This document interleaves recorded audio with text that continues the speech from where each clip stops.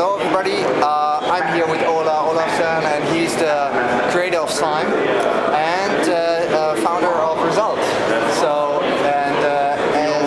we have seen so many interesting speeches at the Slime conference, what are the key trends for 2009? What are your predictions?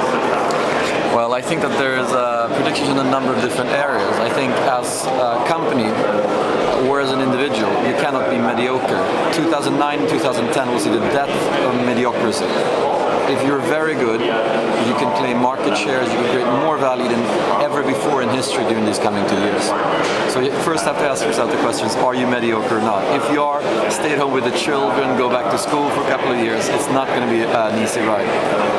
Secondly, I think that we'll see the death of materialism as religion.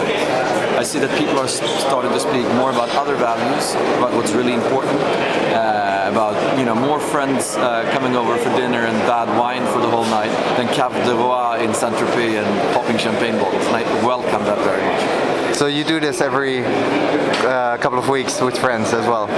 No, but I think it's a very important trend that we're going from the sort of nouveau-riche Russian-type capitalism towards something that's much more intelligent, and I welcome that, and that is very much in tune with how I see the web development.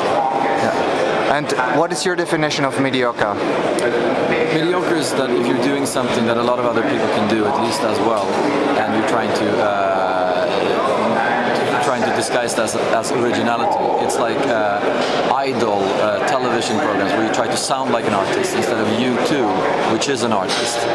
When Bonus asks, so what kind of music does U2 play? Is it rock? Is it? No, it's U2 music.